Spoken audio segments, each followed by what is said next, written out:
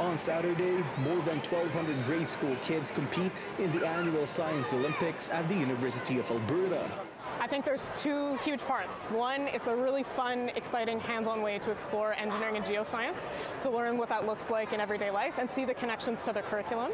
It's also a great way to develop skills, things like teamwork, communication, problem solving, and creativity, really. Students had a chance to showcase their project they've been working on for months, as well as being challenged with a mystery project where Alex and her teammates will apply what they've learned at the event.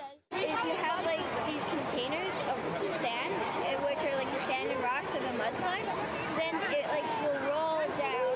It goes down a ramp and then it hits this, and you have to try to make it so the house doesn't like move and it's like safe. Suzuki Charter School is just one of more than 50 schools at the Science Olympics, and the projects will be tested by actual engineers and geoscientists. Do you like it so far?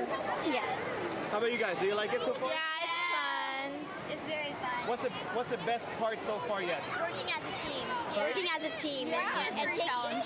Mystery challenge. The Science Olympics is organized by the Association of Professional Engineers and Geoscientists of Alberta, or APEGA.